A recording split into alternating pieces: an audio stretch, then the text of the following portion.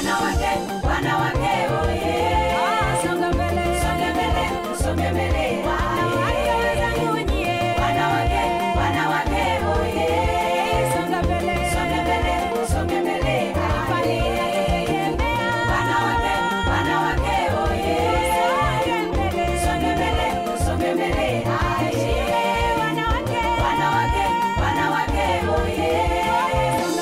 Songa mbele, songa mbele. Hujambo mpenzi mtazamaji wa TBC1. Asante kwa kuungana nami katika kipindi hiki maalum kuelekea siku ya wanawake duniani Machi 8 ambayo huadhimishwa kila mwaka. Niko hapa studio na wageni kutoka katika taasisi ya fursa wazi kwa vijana. Tutajadili mengi yanayowahusu wanawake. Na utakumbuka mwaka huu kauli mbiu kuelekea siku ya wanawake duniani inasema kwamba ubunifu na mabadiliko ya kiteknolojia katika kuleta chachu ya usawa wa kijinsia. Tunataka kufikia usawa wa kijinsia. Mimi ni Violet Mbaruko na studio siko peke yangu. Niko na wageni hapa.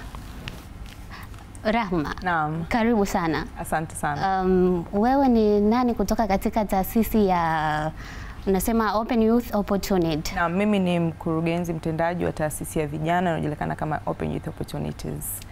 Tunafanya kazi kwenye engo tofauti ikiwemo engo ya elimu, mabadiliko ya tabia ya nchi, kupinga ukatili wa kijinsia, lakini vile vile na kutoa fursa, lakini kuwafundisha vijana kuhusiana na mambo ya employability skills, yani ujuzi wa kazi pamoja na kujiajiri wao wenyewe. Kwa hiyo employability skills pamoja na entrepreneurship skills, ambayo hii ipo kwenye economic empowerment kwa vijana kiujumla. Hongera sana mkurugenzi.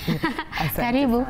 Asante. Mimi naitwa Happy Malunde, ni mwanafunzi wa Chuo Kikuu cha Muhimbili, lakini pia ni naibu waziri wa jinsia na ustawi wa wanafunzi chuoni kwangu, lakini pia mimi ni mnufaika moja kati ya miradi ya Open Youth Opportunity. Hongera sana. Sina shaka tutajifunza mengi kutoka kwako Happy. Karibuni sana TBC. Asante. Kwa kuanza, mradi kwa ujumla, mtupe picha halisi mradi wenu ukoje? Okay, kuelekea siku ya wanawake duniani ambayo inakuwa inashangiliwa ama tuna celebrate kila inapofika tarehe 8 mwezi wa 3, mwaka huu kama ambavyo umesema kauli mbiu ambayo ni digital innovation, technology and innovation for gender equality. Hiyo ni kwa kizungu. Kwa Kiswahili umeisema, ambayo inasema ubunifu na mabadiliko ya teknolojia chachu katika kuleta usawa wa kijinsia. Engo ambayo mradi ambao tulikuwa tunafanyia kazi sisi kuanzia mwaka jana ni kuhusiana na ukatili wa kijinsia kwa wanawake na wasichana kwenye mitandao ya kijamii. Tunajua tunapinga ukatili wa kijinsia. Na inapofika siku ya wanawake ama mwezi wa wanawake ambao ni mwezi wa 3, huu unakuwa ni mwezi ambao wanawake tunakuja kwa pamoja kusherehekea mafanikio yetu, lakini vile vile kuzungumzia matatizo ambayo yamekuwa yakitukumba katika jamii. Na miongoni mwa matatizo ambayo tumekuwa tukikumbana nayo kama wanawake na wasichana ni ukatili wa kijinsia. Sasa hivi ukatili wa kijinsia hauko tu kwenye maeneo ambayo tunaishi, yani kwenye physical places, lakini huko vile vile online kutokana na kukua kwa teknolojia, kwamba sasa hivi matatizo ambayo tulikuwa tunayapata kwenye jamii yamehamia kwenye mitandao ya kijamii, kwenye digital platforms. Hapa nazungumzia social media zote, kuanzia kwenye Instagram, Facebook, Twitter, kuanzia kwenye WhatsApp, kote huko kumekuwa kunatokea udhalilishaji na ukatili. Kwa maana gani? Kwa sababu kama mtu alikuwa anaweza kutukana uso kwa uso, sasa hivi anaweza kutumia mtandao na akakutukana. Ndio. Na kama ambavyo ulikuwa unaumia ukitukanwa face to face, ndio ambavyo mtu unaumia ukitukanwa kwenye mtandao wa kijamii. Umetokea tu umepost picha yako ya kawaida, mtoto wa kike, atatokea mtu anapotokea atakutukana. Miguu imekaa hivi, umekaa hivi, hiyo tunaita bullying. Sijui unaelewa? Lakini inaenda mbali zaidi kwa sababu ukatili wa kijinsia kwenye mitandao uko aina nyingi. Kwa mwingine atachukua, labda ndio tumeona inatokea kwenye vyuo ama kwenye taasisi tofauti, kwenye mashule, mtu anamrekodi mtu hajijui, anaipost ile video. Ni kosa. Juzi tu hapa tulikuwa na ripoti kutoka mikoa ya kaskazini huko. Tulikuwa na kesi kama hiyo. Unaona sasa, na zimekuwa zikiongezeka siku hadi siku kwa sababu hili ni tatizo, alafu limekuwa wahanga wamekuwa wananyamaza, hawazungumzi. Mtu anaona nikizungumza inakuwa ni aibu zaidi. Kwa mfano tumekuwa tukitoa elimu sisi kama taasisi ya vijana kwamba msichana lazima aijue sheria.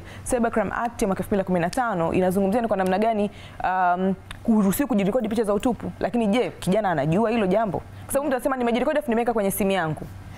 Hii simu unajua namna gani unaweza kutunza taarifa zako? Ndio mafunzo ambayo walipitia kina Happy. Kwamba lazima ujue namna ambazo unaweza kuhifadhi taarifa zako, lakini also lazima ujue lipi ni kosa kisheria na lipi sio kosa. Kwa sababu at the end of the day unaweza ukaenda kushtaki alafu mtu akwambia kosa ulikufanya wewe mwenyewe. Hii simu alikurekodi nani? Sio wewe mwenyewe.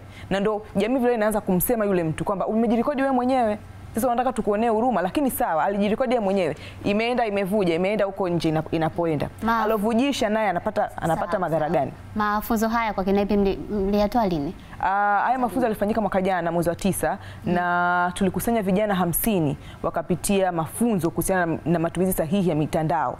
Kwa hiyo tulikuwa tumeona ni changamoto kwamba utamlaumu kijana kajirekodi, lakini je, anajua kama ni kosa kujirekodi?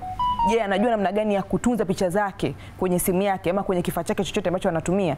Kwa hiyo tulikuwa tunasema sisi tunataka tuwe sehemu ya kuleta mabadiliko. Na tunaanza vipi? Hatuwezi kuwa watu wa kukaa kulalamika kwamba kuna tatizo, video zinazidi, leo katoa huyu, kesho katoa huyu, kesho kutwa katoa huyu. Je, tunafanyaje kuingia kuwa sehemu ya kuleta mabadiliko kwenye ile tatizo?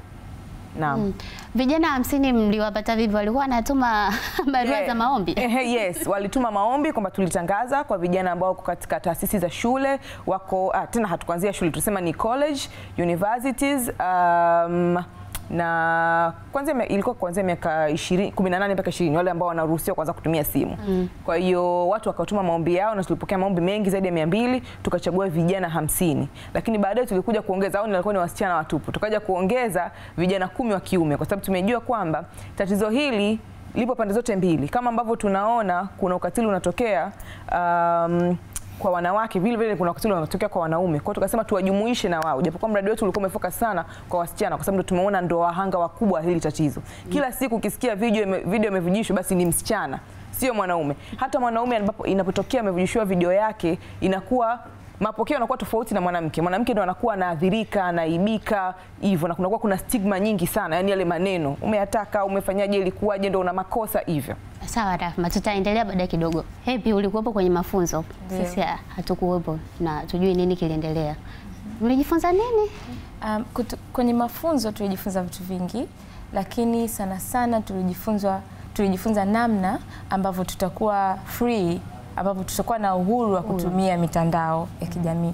Lakini pia tulijifunza namna ya kuhifadhi vitu vyetu ambavyo ni vya siri, kwa mfano documents ambazo labda tunaandika research, mitihani, picha, videos, namna gani ya kuzihifadhi kwenye mitandao. Lakini pia tulijifunza namna ya kujidefend, namna ya kujitetea, namna ya kujilinda pale ambapo tutapata udhalilishaji wa kijinsia mitandaoni. Kwa sababu tunaamini kwamba mitandao ipo, kila mtu anatumia, especially vijana sana ndio tupo kwenye mitandao, lakini udhalilishaji unatokea sana kwa wanawake, kwamba msichana akiposti picha mbaya itakomentiwa vibaya sana na itaenda mbali, lakini akiposti mvulana mapokeo yatakuwa tofauti kama ilivyosema dada Rahma. Kwa hiyo sisi tulijifunza kwamba endapo ikatokea ukapata udhalilishaji wa kijinsia, nini ufanye, wapi uende, na unajilinda vipi na udhalilishaji wa kijinsia ili mbeleni isije ikatokea tena. Umejifunza namna sahihi ya kutunza taarifa. Ni taarifa zipi ambazo unatakiwa kutunza mtandaoni na ambazo hutakiwi pia? Taarifa ambazo unatakiwa kutunza mtandaoni kutokana na mafunzo ambayo tumepata ni zile taarifa ambazo unaona kwamba hizi ni za muhimu kwako. Kwa mfano, picha. Tunajua kwamba wadada tunapenda picha of course, lakini kuna picha ambazo unaweza ukapiga labda umevaa nguo fupi sana ambazo ukiposti itakuwa ni nje ya maadili, au katazi kupiga picha. Unaruhusiwa kupiga picha, lakini unatakiwa uzihifadhi kwamba mtu mwingine asiwezi kuziona. Lakini pia mfano mwingine ni documents. Tunafanya research wanafunzi, tunapata mitihani labda, au tunaandika labda project au kitu chochote. Kuna wengine ni story writers. Jinsi gani unaweza ukazitunza hizi dokumenti zako mtandaoni? Tulifundishwa kuna drive, ambapo hiyo drive una access nayo mwenyewe. Google Drive, yeah. Ambapo tofauti na kuwa na access nayo mwenyewe, watu wengine wanaweza kupata hizi document au hizi taarifa pale ambapo wewe utawaruhusu. Lakini pia mfano mwingine ni Instagram, mitandao hizi platform. Instagram, Twitter, yes. Kwenye Instagram kuna sehemu ya kutunza picha zako wewe. Ukishaona umeshapata labda unyanyasaji wa kijinsia, umeona kabisa umeposti lakini mapokeo sio mazuri, kuna sehemu ya kuachieve, kuna sehemu ya kudelete. Lakini pia kuna sehemu ambayo unaweza ukajizuia wewe kupata udhalilishaji wa kijinsia. Tunapoongelea udhalilishaji wa kijinsia tunamaanisha mtu anaweza kucomment vibaya.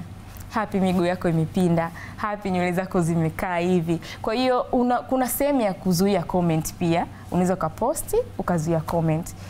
Ni sehemu kama hizo. Lakini pia Twitter kuna sehemu pia ambapo unaweza ukawapa access watu au wafuasi wako, unawapa nafasi ya kucomment au usiwape nafasi. Kwa hiyo ni mifano baadhi ya sehemu ambazo tunaweza tukatunza vitu vyetu. Lakini pia kuna swala la email. Email ni sehemu ambayo unaweza kutunza dokumenti zako vizuri na vitu vyako vizuri pia. Yes. Asante sana. Nitarejea kwako baadaye. Nikirudi kwako Rahma, mapokeo ya mafunzo haya kwa vijana yalikuwaje? Okay, mapokeo yamekuwa ni makubwa sana kwa sababu hatukuchukua tu vijana wa vyuoni. Tuliweza kugusa vile vile wanawake ambao wako ngazi ya chini ya jamii, ambao hawako mashuleni, hawako kwenye vyuo, lakini na wao ni watu ambao wanatumia mitandao, kwamba ni wanawake wale ambao kwenye umri wa miaka 15, miaka 18 mpaka 35, wajasiriamali, wafanyabiashara, mama wanatumia sana mitandao na wana smartphone. Lakini tuliandaa mijadala ambayo tulifanya Vingunguti pamoja na Kigogo, na tulijadiliana nao, tukawazungumzisha na walifunguka vitu vingi sana kwamba mjadala ya wazi. Yes, ulikuwa ni mjadala wa wazi. Yes. Na walifunguka vitu vingi sana kwamba ni kwa namna gani na wao kama wao wanapitia ukatili huu. Mtu anakuambia unaingia Facebook, anakupigia mtu simu yuko uchi. Kwa hiyo anasema yani unaingia ukiwa haujui namna gani unaweza kujiprotect. Kwa sababu hiyo imekuwa ifanyika sana Facebook. Watu kwa nje anakupigia mtu, unashangaa mtu mwingine watu wamegombana na waume zao kwa sababu hiyo, kwa sababu unaweza kuhisi yule mtu anajua naye kumbe hajua ni naye, kampigia tu au kamtumia tu mapicha. Kwa hiyo na wao walipitia kwa kiasi chao kujua ni kwa namna gani unaweza kujiprotect, kujua ni kwa namna gani unaweza kuwa block watu wa namna hiyo, kujua ni kwa namna gani unaweza kureport cases zinapotokea, kwa sababu hata kwenye huu mtandao kabla hata hujaenda kwenye mamlaka za kwa mfano TCRA kwa hapa nchini kwetu, unaweza kureport kosa lako kwa watu wa Instagram. Kwa sababu pale kuna option ya kureport na kuna makosa kibao wamekuandikia kwamba huyu kakufanyia nini mpaka unamreport na unaelezea na anafanyiwa kazi, account yake inaweza kafungwa. Kwa sababu watu wanahisi kwenye mtandao hawajulikani, lakini wanajulikana. Na sheria iko wazi, kila kosa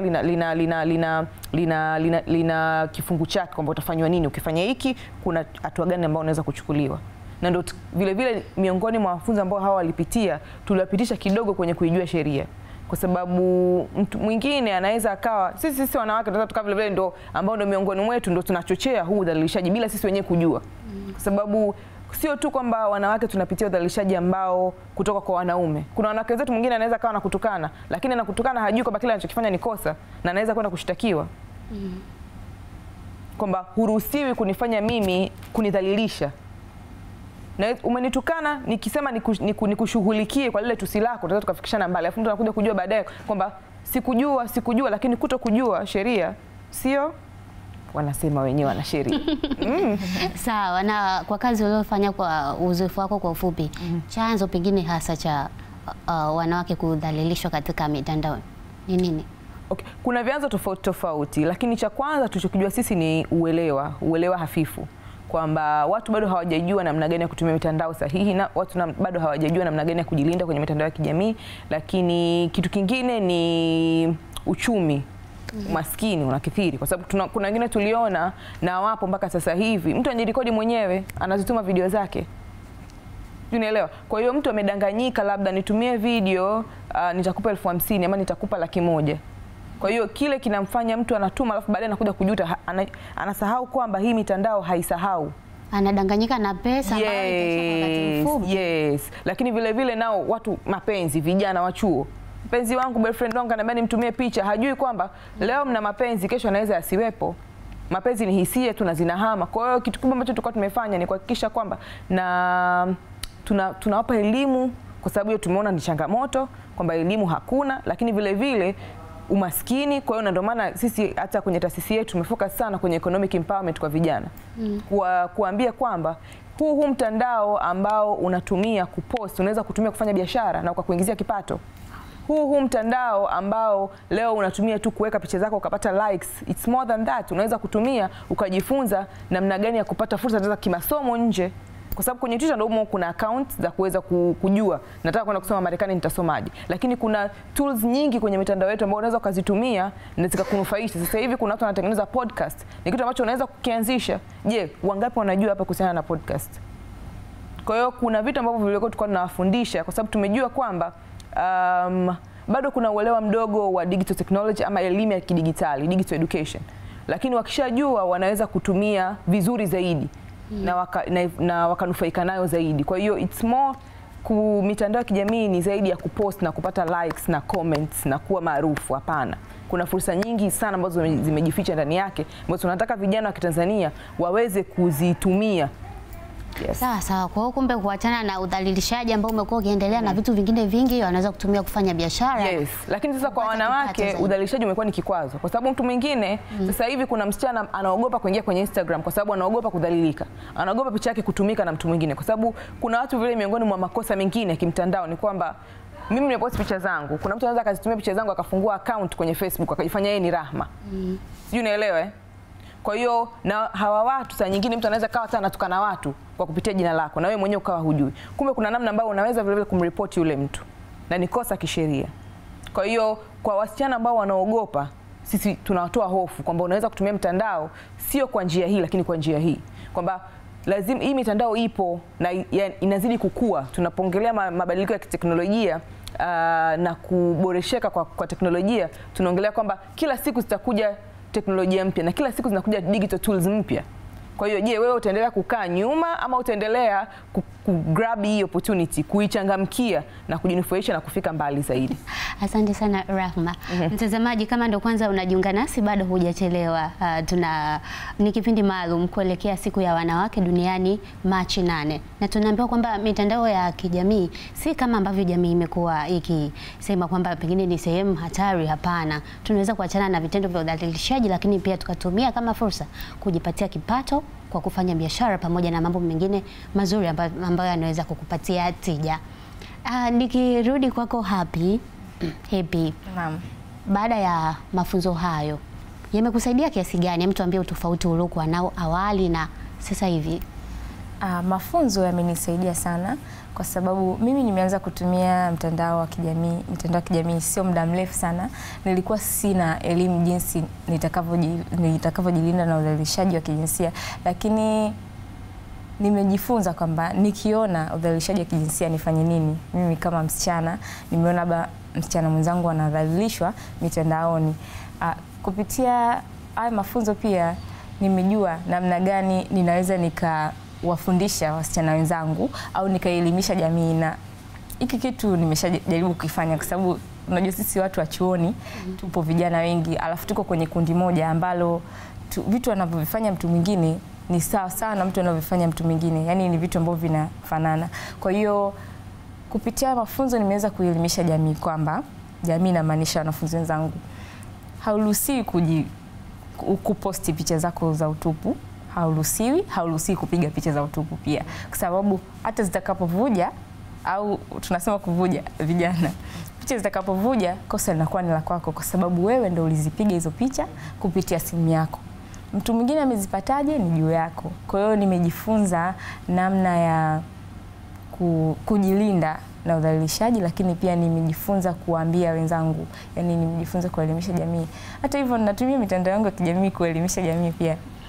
Sawa. Rahma ametuambia moja ya sababu inayopelekea wasichana au wanawake kupiga hizi picha zenye maudhui ambayo hayatakiwi katika jamii ni uchumi. Kwamba je, ni kweli kwamba hauna pesa ndo upige picha za utupu ili upate pesa, au hapo imekuwaje?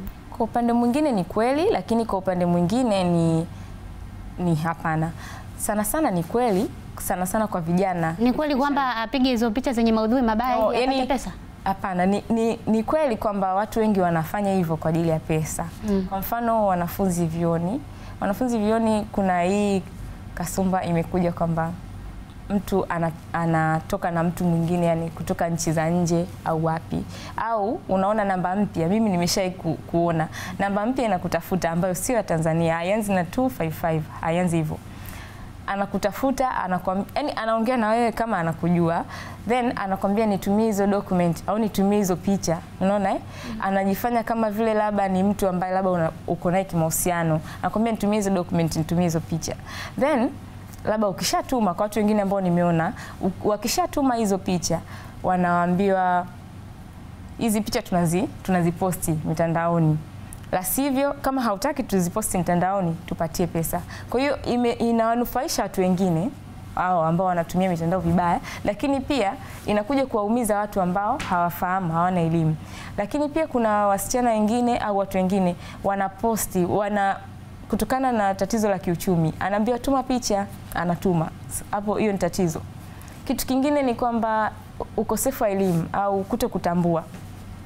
Ndio dada Rama amesema tuko kwenye mahusiano, labda yes, vijana wengi kwenye mahusiano wanaambizana nitumie picha, anatuma. Yes, anajisahau. Hisia zimemkumba. Asante sana Happy. Nitarudi kwako baadaye kidogo. Rahma, mipango ikoje labda katika kuwafikia vijana wengi zaidi, kwa sababu umesema mpaka sasa amewafikia vijana 50 tu, lakini tatizo ni kubwa kwenye jamii. Mmejipangaje? Okay, kwanza kwa kuongezea ambapo amemalizia Happy kwenye masuala mazima ya wasichana sasa hivi wanaojiingiza na kwenye mahusiano na watu wa nje. Hii inakuwa ni changamoto kwa sababu wakati wa mahusiano mtu anaweza kufanya chochote. Nitumie picha, natuma. Mmekuja mmeachana, mtu anakuja kuzitumia zile kama blackmail kwamba usipoziachia, ukiachana na mimi maana yake naziachia hizo picha zako. Sio, unaelewa? Kuna ile mtu yuko mbali, kwa mnapigiana video call, unapigia nionyeshe, kumbe mwenzio ana rekodi. Je, utajuaje namna gani unaweza kujilinda? Kwa hiyo kama anakupenda hawezi kukwambia ujirekodi. Na ndio maana sisi tuna kampeni yetu ambayo inasema tokomeza connection. Hatuamini kwamba mapenzi ni kutumiana video. Hapana. Kwa hiyo kama wewe msichana lazima utambue haki yako na haki yako ya kidigitali, kwamba you have a right to privacy. Una uhuru wa privacy yako. Sijui unaelewa Na kingine ni kwamba yani tuwe makini na watu ambao tunaingia nao mahusiano kwenye mitandao. Mtu yuko Ghana, yuko Nigeria, yuko sijui nchi gani nyingine yoyote ile, Marekani, Urusi, Canada. Usimwamini kirahisi. Hata kama anakutumia pesa, usimwamini kirahisi ukaruhusu picha zako zikatumika. Kwa sababu tumeona ukiachia mbali na kudhalilika, unaweza ukatapeliwa. Kwa sababu lakini vile vile unaweza ukauliwa. Kwa sababu mtu anakuwa ameshakujua unakaa wapi, unaishi wapi, unafanya nini. Kwa hiyo kuna ukatili mwingi sana uko nyuma ya mitandao. Tunataka watu waamke na wajue ili tatizo ni kubwa ya zaidi ambavyo tunaliona kwa nje. Mikakati yetu kama taasisi hatujafikia vijana 50 tu, tumefikia vijana zaidi ya 500 kwa sababu tulifanya hizi outreaches kwenye mashule. Wazazi wanaamini watoto wao hawana simu. Lakini wasichana wengi wanaanza kutumia simu kwa siri, na kuna tafiti ambazo zilifanywa zikaonyesha shule za boarding ni kwa namna watu wanaficha simu wapi. Tena zifanyika hapa Tanzania. Kuna profesa alifanya yeye alikuwa alienda kwenye saluni ambayo ilikuwa iko pembeni na shule. Akaona kuna simu nyingi, akauliza simu za kina nani? Ndio akaanza kupewa story. Lakini vile kuna mechanism ambazo wanafunzi wao wanatumia kuficha simu zao. Kwa hiyo kumnyima mtoto simu binti sio tool ama sio njia ya kumweka salama. Sawa, unaweza ukamnyima simu, kamefika form 4, form 5 unataka kumpa akiwa chuo labda. Lakini kuna namna ambavyo anaweza kutumia kisirisiri. Je, unajua anatumia vipi kisirisiri? Kwa hiyo vile vile wazazi, kabla hujamkabidhi mtoto simu, anza kumficha taratibu. Ili siku hata ukija ukimkabidhi simu, binti yako anakuwa anajua ni namna gani anaweza kutumia, ama kijana wako wa kiume anajua namna gani anaweza kutumia hii mitandao kwa usalama. Kwa sababu sisi tunaona kama ni zawadi tu ya kumpa kijana, lakini je, unampa bila mafunzo yoyote? Mbona mtu anapokuwa anaendesha gari anafundishwa kwanza kuendesha gari? Kwa sababu kile ni kifaa, kisipotumika vizuri kinaweza kukusababishia madhara. Ndio hivyo kwenye simu. Hiki nacho ni kifaa, kisipotumika vizuri kinaweza kumdhuru binti yako ama kijana wako wa kiume. Tumefika kwenye mashule. Tulifanya outreaches kwenye mashule, tukawa tunazungumza na mabinti of 5 na form 6 kwenye Dodoma, na tumefikia shule 4. Lakini vile vile tulifanya mafunzo kwenye chuo. tukiachana na hawa ambao tuliwafanyia kwenye mtandao kupitia Zoom training ya siku 5, tulifanya kwenye chuo, tulifanya CBE Dodoma na tukazungumza na vijana na walifunguka vitu vingi sana, na ni kitu ambacho kipo na kinaendelea. Hata kama watu hawazungumzi, lakini haya matatizo ni yapo. Chini kwa chini watu wanajua ni kwa namna wanafunzi wenyewe wanajua nani alikuwa anatokana nani, picha zake zimekuaje zikazunguka pale, lakini wanamaliza. Ndio maana tunasema ile tatizo tusipolizungumzia sasa hivi litakuwa linaendelea na kuna watu watakuwa wanadhurika, kwa sababu tushaona cases za mtu kajiua kisa picha zake ama video yake ilisambaa. Lakini mwisho wa siku huyu msichana wengine wanasimamishwa chuo. Yani tunapokuwa tunapigania usawa wa kijinsia tunakuwa tumerudisha nyuma, kwa sababu video yake imevuja, kasimamishwa chuo. Tayari hapo kashakosa masomo, tayari future yake ishaharibika, tayari tunaendelea badala ya kumuinua mwanamke tunazidi kumkandamiza. Sababu tunamtegemea hasara juu hasara. Hasara juu hasara. Lakini anapopewa elimu akajua jinsi gani ya kujilinda, hata fanya ambacho amekifanya. Kwa hiyo kabla hatujawalaumu, tujiulize tumewapa elimu. Kwa hiyo sisi tunaendelea sasa hivi tuko kwenye maandalizi ya kuja, tuna recommendations ambazo wametoa wasichana. Tumezicompile na kitabu hiki kitakuwa kinagawiwa mashuleni na pamoja na kwenye vyuo. Wasichana ambao tumezungumza nao, recommendations ambazo wametoa kwa serikali, kwa watu wa media na kwa partners wote, kwa jamii kiujumla, kwamba nini kifanyike ili kutokomeza ukatili wa kijinsia kwa wanawake na wasichana kwenye mitandao ya kijamii. Asante sana Rahma, asante sana Happy. Sina shaka kijana nyumbani amejifunza mengi kutokana na mjadala huu. Mtazamaji wa TBC1, tulikuwa katika kipindi maalum kuelekea siku ya wanawake duniani Machi 8, na tumeona mengi yanayopelekea udhalilishaji wa wanawake katika mitandao ya kijamii. Mojawapo ni swala zima la uchumi, lakini pia ukosefu wa elimu. Kwa hiyo kupitia haya unaweza kujifunza wewe pia kwamba kama ni uchumi ni tatizo, unaweza kutafuta njia nyingine ya kutatua tatizo hilo, lakini si kupiga picha zenye maudhui mabaya na vitu kama hivi ambavyo vinaweza kuleta tafulani kwa siku za usoni. Ulikuwa nami Violet Mbaruku, endelea kutazama TBC1. Wanawake, oye.